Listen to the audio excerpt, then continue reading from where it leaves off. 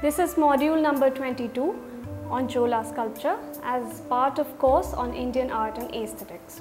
In this module, Chola dynasty is introduced with its interactions with rivals like Pallavas, Pandyas and smaller chiefs. After tracing significant rulers of this dynasty, monuments and sculptures ascribed to their reign have been studied. During this period in South India, it is seen that monuments which began during Chola period saw much additions eventually.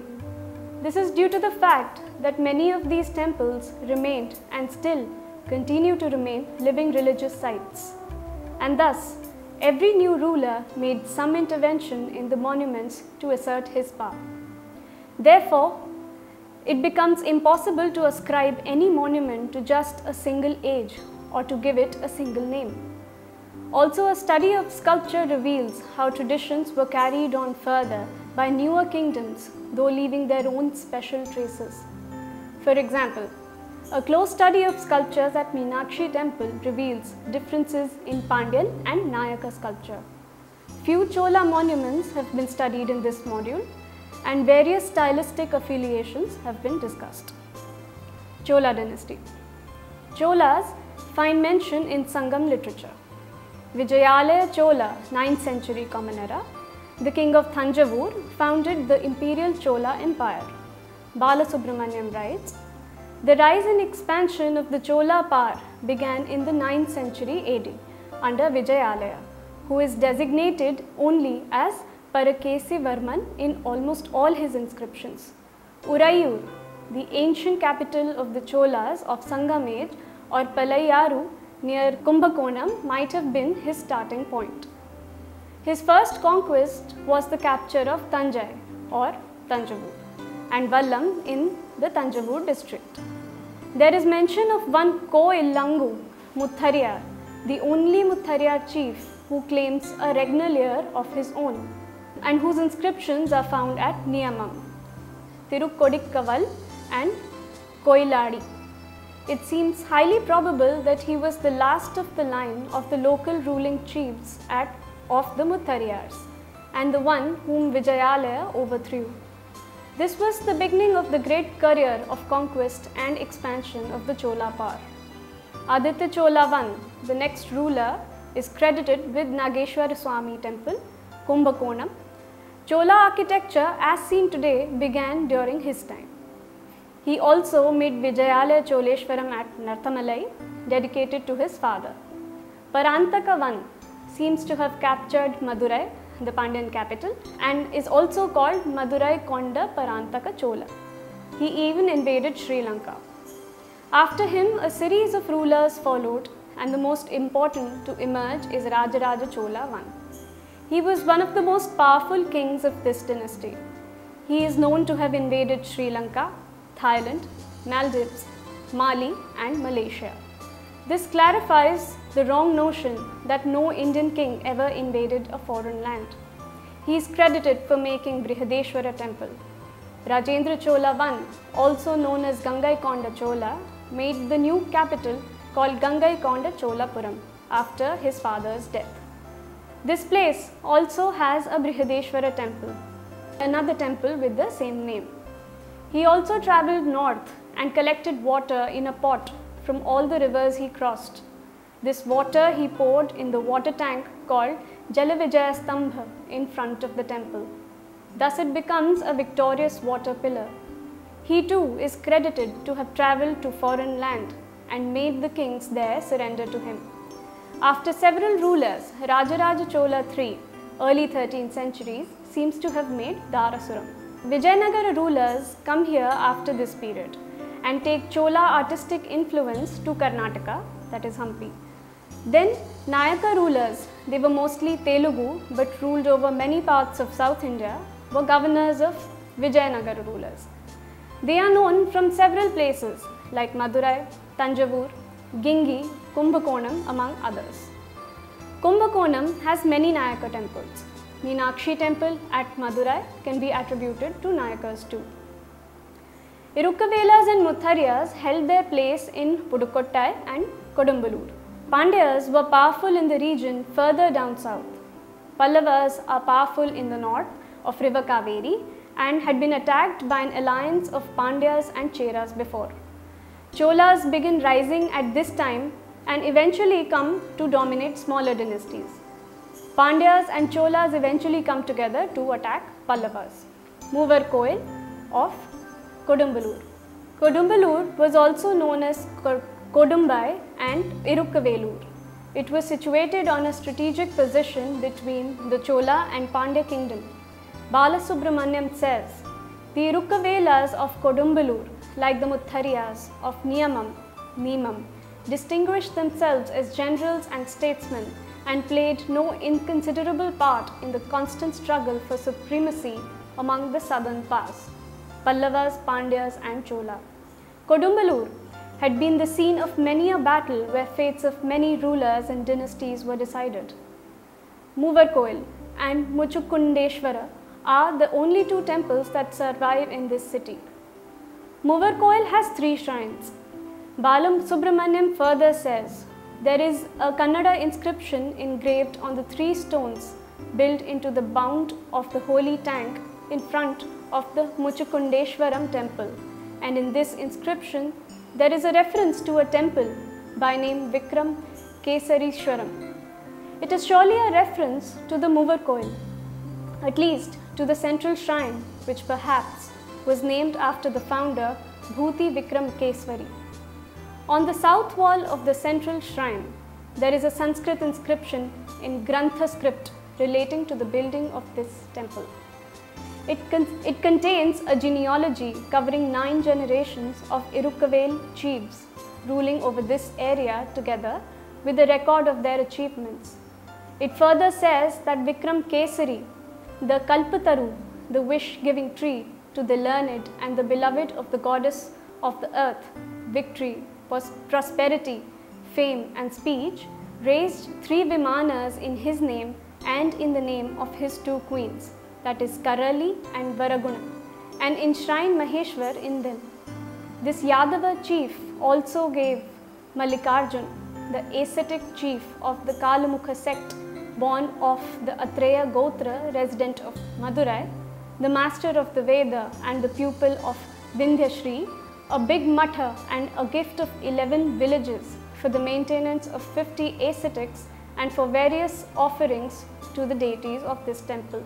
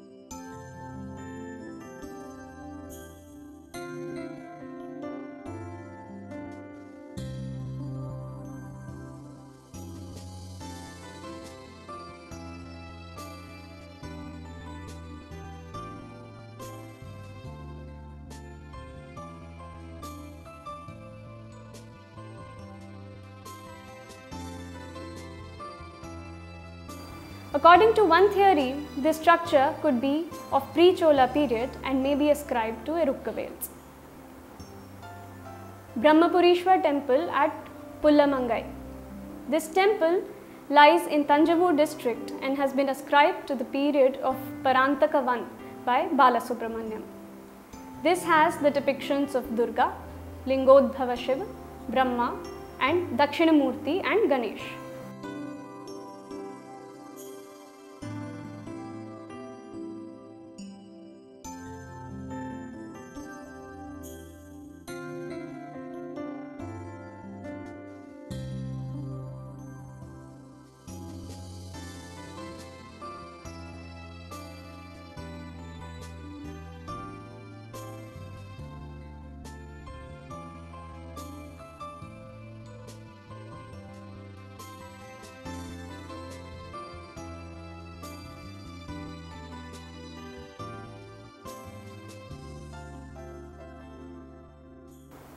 Nageshwara Swami Temple, Kumbakonam.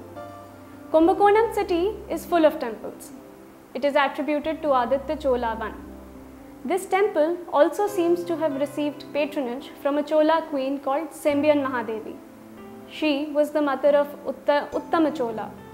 A bronze sculpture depicting her as Parvati is presently with Freer Gallery of Art, Washington, D.C. It can be said that the best of Chola sculpture is in this temple. There are Nayaka additions in this temple as well, which consists of depictions of horses.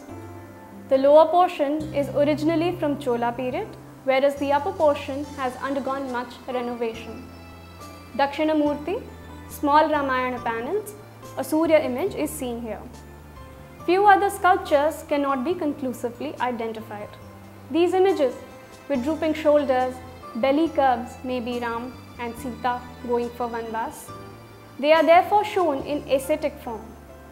These images can truly be called Chola classical sculpture. However, it may be noted that the images are very uncomfortably placed in the niches and are almost cramped in less space. On the other hand, the figures in some cases appear to be almost free of the background and seem to be standing independent of it, though in crammed up space. Huntington feels that an entire phase of architecture and sculpture can be named after Sembian Mahadevi. She says, the next phase of architecture and sculpture following the reigns of Aditya I and Parantaka I has been called the Sembian Mahadevi phase, named after the queen of Dandaraditya 949 to 57 who died early. His surviving queen became a great patron of arts through her religious devotion. It is thought that her influence on art was felt for about a period of 60 years, during which time she founded and patronized numerous establishments. Inscriptions clearly testify to her activities from the time of Parantaka I through the reigns of her son Uttama I, 969 to 85 Common Era, and the first part of the reign of the great Rajaraja I, 985 to 1014 Common Era. During the Sembian Mahadevi phase, numerous older brick temples were rebuilt and almost overnight replaced by those in stone. Vidya-mitra Choleshwaram, Narthamalai.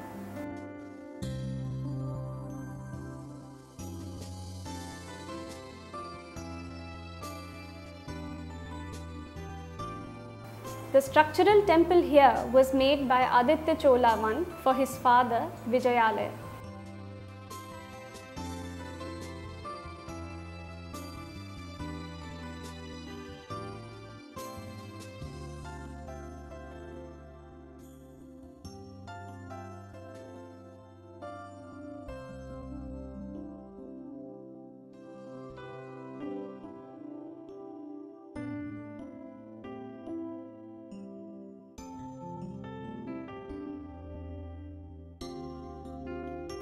The rock caves here may be attributed to Muthariyar rulers, but this remains debatable.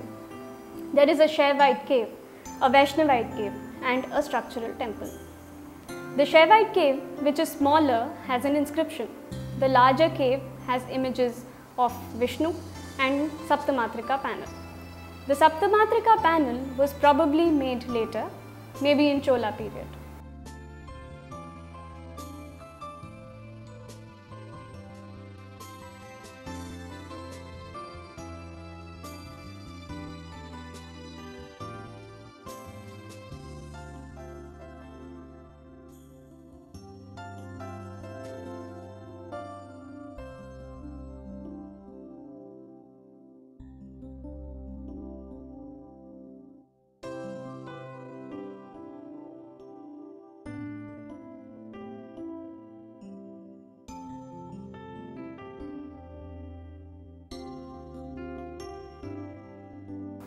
A Pandyan inscription in 13th century Common Era actually mentions this place as Vidya-mitra Choleshwaram. The inscription also mentions that the structure was struck by lightning and was damaged. Renovations were then carried out. One theory is that this could be a Palipade structure. These structures have been discussed before in a previous module. There is also a high possibility that Vijayalaya may have been killed at this very place. South of this region belonged to Pandya kings, and Vijayalaya may have been at war with them. So this site may not just be the place where he was cremated, it may be the very place where he died. However, there is no inscription at the structure to support this theory.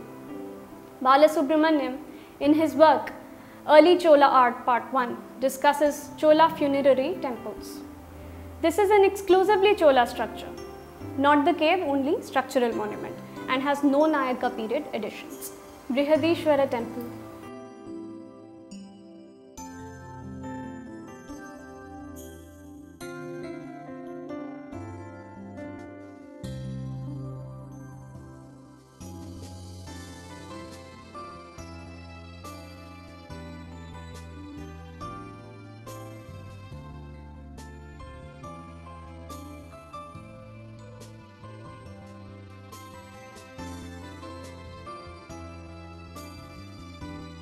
This temple was built by Rajaraja Chola I and was completed around 1010 Common Era. However, it has a long history and additions were made by Vijayanagar, Maratha rulers and Nayaka rulers. Maratha Thanjavur tradition begins around 17th century Common Era. Thanjavur paintings have heavy elements from Maratha and Nayaka art. Much Chola painting is preserved on the walls of this temple.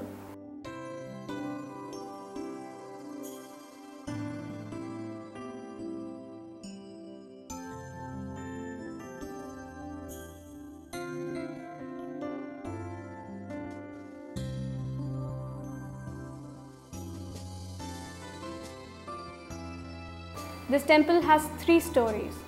The first 2 are taken by the Shivling itself. 108 Karanas of Indian classical dance have been carved here. The temple also has Nayaka paintings. There are original Chola sculptures with Nayaka decorations. The top portion of this temple has image of Tripurantaka. Usually in Chola temples, Tripurantaka is placed on northwest. The main enemies of Cholas, Kalyani Chalukyans, were in that direction. It is said that the Chola Tripurantaka looks towards Kalyani Chalukyans. But here the upper portion is filled with Tripurantaka images. This means that he is looking all around. Rajaraja had sent his son Rajendra for campaigns and he defeated one of the Kalyani Chalukyan kings. According to an inscription, the defeated king drowned himself. Rajendra took one of the Dwarapalas, the assertive Utpatti Pitugu Dwarapala, from that region and brought it to Chola region. Thus, these kind of Dwarapalas are seen in Chola region for the first time here. An image seen often in many temples is that of Lalata Tilak. According to the myth, Shiv is teaching dance to Parvati and eventually Parvati becomes highly accomplished. She is able to do anything that Shiv does. At this, Shiv decides to show his supremacy and performs a trick. He touches his forehead with his foot, lifting it from the behind. This has been depicted in various versions in sculpture. Sometimes Shiv is seen holding Kundala with his foot. Brihadishwara temple in Gangaikonda, Cholapuram. This is credited to the reign of Rajendra I and has some significant sculptures. A sculpture in this temple depicts Chandeshanu Graha Murti. In the image, Shiv is seen conferring grace or favor on a boy called Chandesha by tying a cloth on his head. Chandesha used to tend his cows and they gave much milk. He would use the remaining to worship Shivlingas which he made out of sand. His father kicked these off since, in his opinion, his son was wasting food. Without lifting his head, Chandesh cut off his father's feet. At this, Shiv was extremely pleased and granted grace on him. This image can also be seen as symbolizing Rajendra I's victories by the grace of Lord Shiv. Shiv is therefore seen conferring honor on Rajendra I. The north Gopura of this temple seems to have been completed by Vijayanagar king Krishnadeva Raya. Since an inscription of this name is found there, along with his portrait image.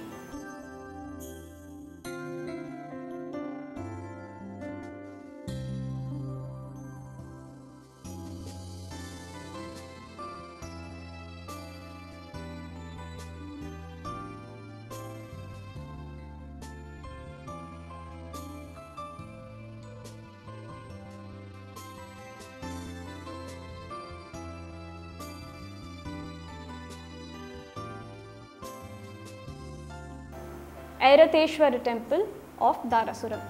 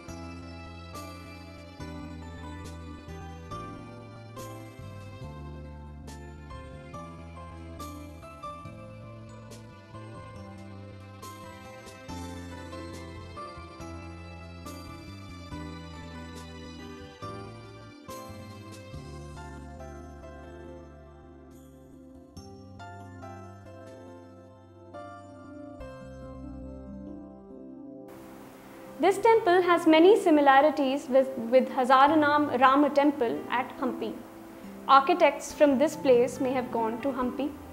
This is the Chola style which is taken by Vijayanagara rulers. Devaraya II, he built Hazararama temple. Shabaramurti is seen in this temple. This deity is an incarnation of Shiv, and the concept originated due to the cultic rivalry between Vaishnavites and Shaivites. Narasimha, the extremely powerful incarnation of Vishnu, after completing his task could not control his energy. Therefore Shiv took the form of Shabara and controls Narasimha. In the sculptural depictions, Shabara is seen holding Narasimha.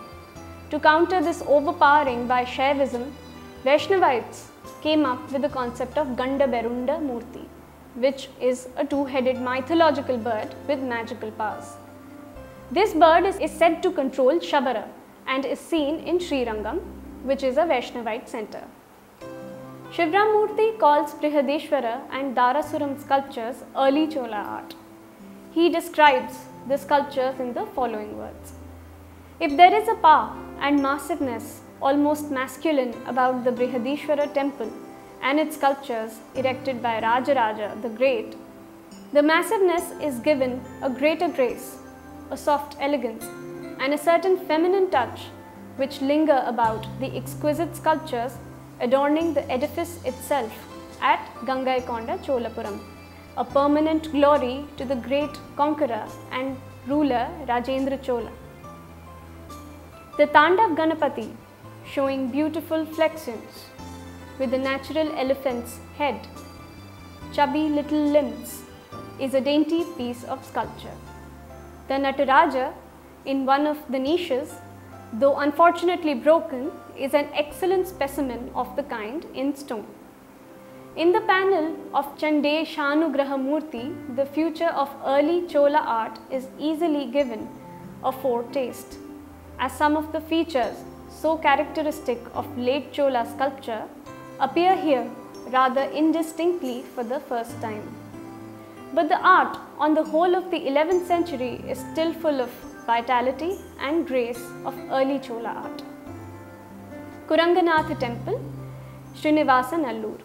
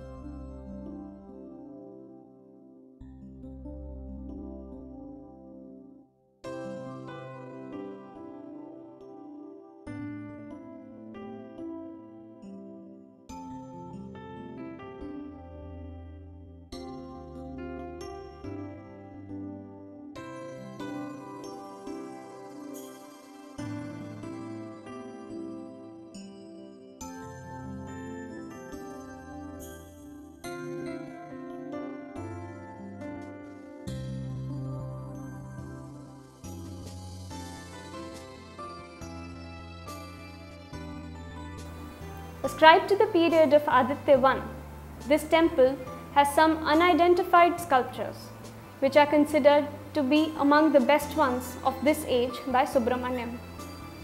He says, "In the sublimity of expression, the delicacy of chiseling and elegant ornamentation, they have their counterpart in Nageshwara temple at Kumbhakonam, Ranganath Swami temple at Srirangam, Chola period, and it extends to 20th century Common Era."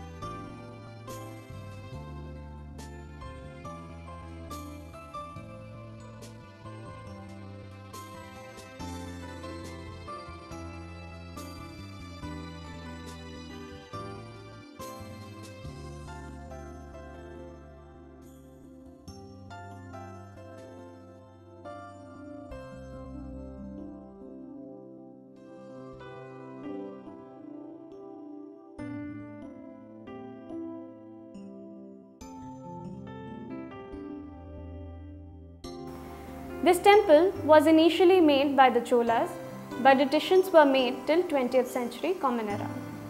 After the Chola structure, there was a Vijayanagara enclosure, followed by a Nayaka enclosure, then Maratha enclosure, and finally 20th century enclosure. So walking into the temple is almost like walking back in time. It is a significant Vaishnavite living religious center of South India today. Pandyan dynasty. Thirumayam caves with depiction of Sheshashayi Vishnu have already been discussed in the previous module. According to Shivram Murthy, these are early Pandyan caves and not Pallava or Muthariyar. Meenakshi temple at Madurai.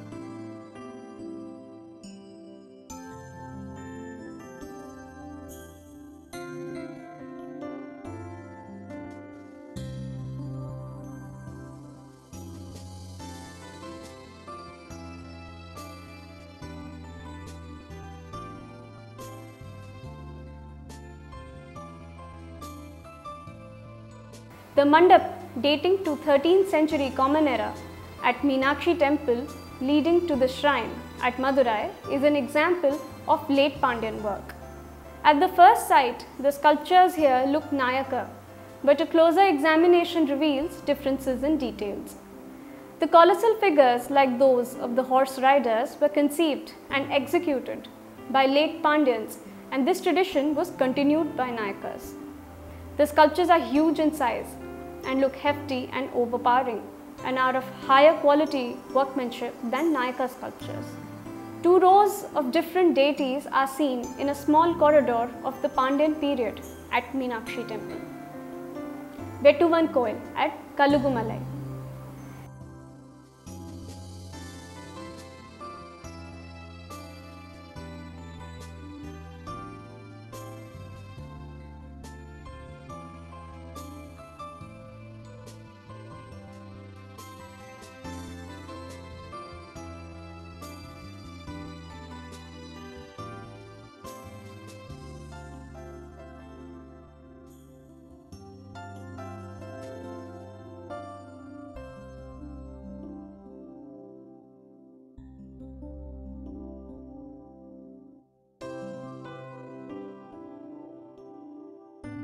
Vijay Venugopal writes about this site.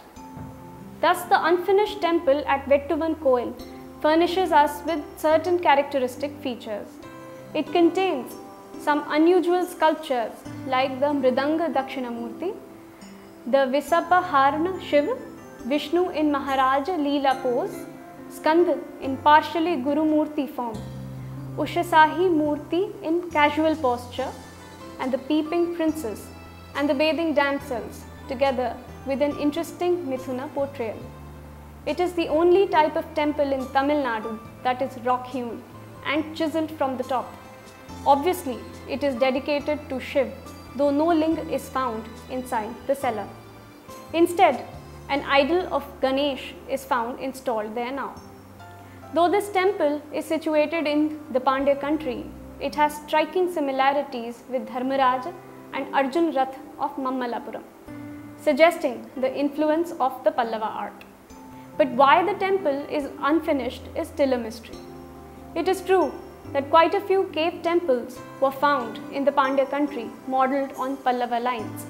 These were due to the influence exerted by the Bhakti movement that was spreading through the Pandya country at that time. It is interesting to note that all these cave temples were cut more or less on the same hills where one finds the earlier Jain monuments and rock-cut beds. These conversions of the hills into abodes of Hindu gods may be a reflection of their conversion from Jainism to Hinduism. There is another motive in the construction of temples one notices in South India. Temples were built as a mark of victory over a king or a region. The famous Virupaksha temple at Pattadakal was built by the queens of Vikramaditya II as a mark of his victory over Kanchi, according to the inscription in Pattadakal. The temple was built by the Acharyas brought from the Pallava countries. We have to consider and collect proofs as to whether similar intention motivated the Pandya in constructing Vettuvan Koil. That is, if it symbolized their victory over the Pallavas of Kanchi. There are frequent wars between the Pandyas and the Pallavas. Besides, there were marriages too. But why the temple was left unfinished? Perhaps a subsequent war might have prevented the completion of the temple.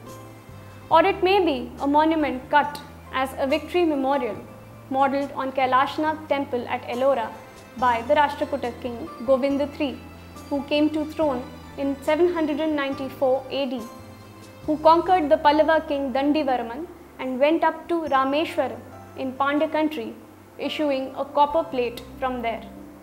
These are all only speculations and strong evidences are yet to be traced.